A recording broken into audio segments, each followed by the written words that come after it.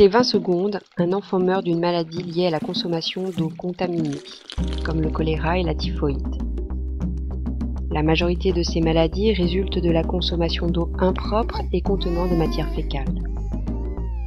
Il est possible de rendre l'eau propre à la consommation humaine en suivant 2 simples étapes à la maison. La première étape est la filtration à l'aide d'un tissu. Prenez un grand tissu et pliez-le au moins 4 fois pour que le filtre soit composé de plusieurs couches. Une fois plié, il doit recouvrir entièrement l'entrée du réceptacle final. Serrez le tissu en le fixant au niveau de la bague d'ouverture à l'aide d'un lien.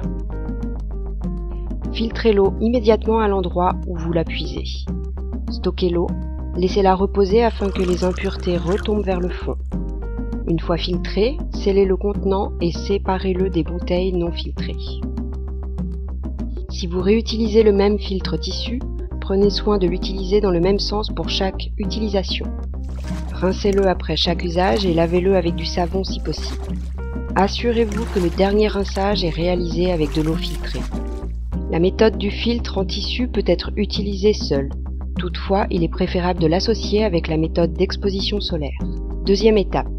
Prenez une bouteille en plastique, par exemple d'une boisson gazeuse, et retirez l'étiquette.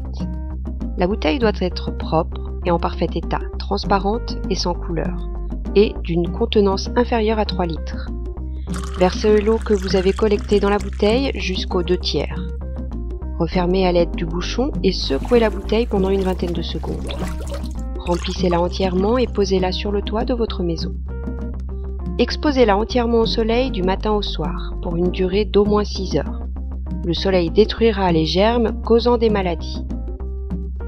Si le ciel est nuageux, la bouteille doit rester exposée au soleil au moins 2 jours de suite.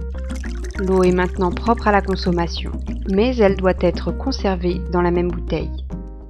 À votre santé!